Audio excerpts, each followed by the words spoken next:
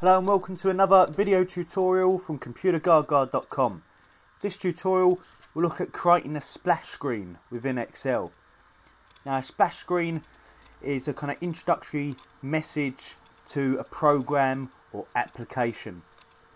It can be used to provide some kind of branding, showing your company logo, providing information to the user and this kind of stuff.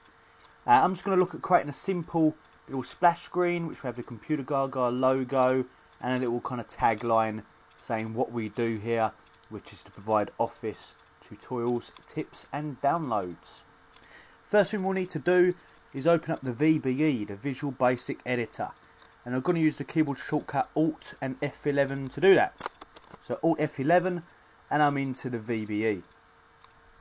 At the moment on the left hand side I can see the projects as usual, and at the bottom there is already a form called Splash Screen, which if I double click will open up.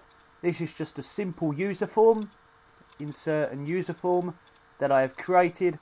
I'll just stack a simple picture on the top here and then a kind of label box with a tagline. It's just a simple user form, which you can create one and set it up however you wish using your toolbox down here to put on the required controls. So this is my user form. This user form is called Splash Screen, which I can see in the properties down here. It's got the name Splash Screen. Now what we need to do is just put in some simple VBA, some simple procedures that will get this to work. Really get it to appear as soon as we open the workbook and then to disappear after about 5 seconds.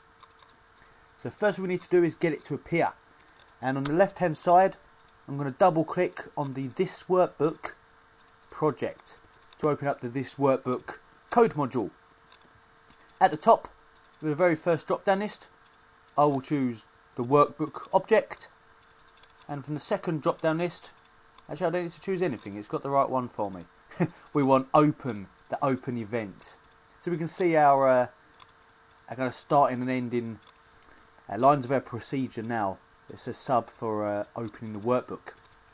In between, I'm just going to type a very simple line that will just say Splash Screen, because that is the name of our form. So I could have called it anything. It doesn't have to be Splash Screen, but in this case it is.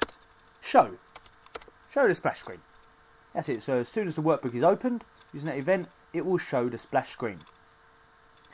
Okay, with that working, next step is to put a time on that splash screen until it disappears or it unloads. That's really what we're going to do. For this, I'm just going to pop back to the form and double click somewhere on that form to take me into the user form object, and at the moment an event saying click. I don't want that event. What I'm actually looking here is for the activate event. The activate event will occur when the user form is opened, and when it opens I want to kind of start up a timer really that will count for 5 seconds and then run a procedure to close it. So within the brackets here for the user form activate, I will type another simple line of VBA, a bit more than the last one. It's going to be application on time, so the on time method of the application object. Yeah, or on time event is commonly called, because you're kind of creating an event. I'm going to set it to be now, so whatever the current time is, or whatever the time is that this user form is activated, plus I'm going to enter the time value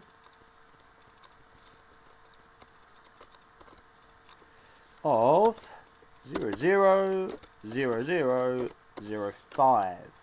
So 5 seconds after activation to run another procedure called close form. Now close form doesn't exist yet. I'm still to create that, but that is what it will look for and it will run. Okay, here we go. So say the on time event or method here will look at whatever the current time is, add 5 seconds on top of it, and that's when it will run this procedure. Last step is to now create this close form procedure. This will be done in a standard module, of which I don't currently have in the Project Explorer. So I'm going to insert a module. It goes module 1, and I'm going to write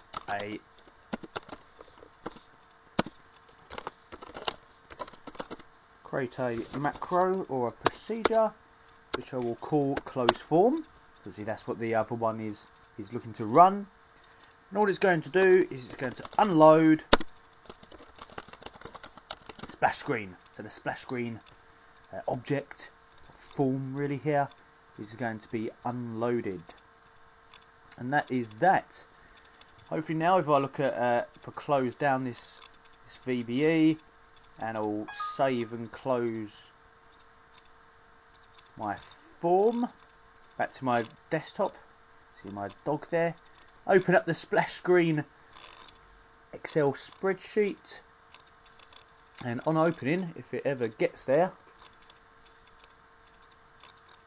we have our splash screen. Up the form pops, Computer Gaga, and then it disappears after about 5 seconds.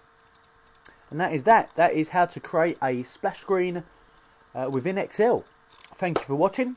Please check out some of our other tutorials at computergaga.com. I hope to see you soon.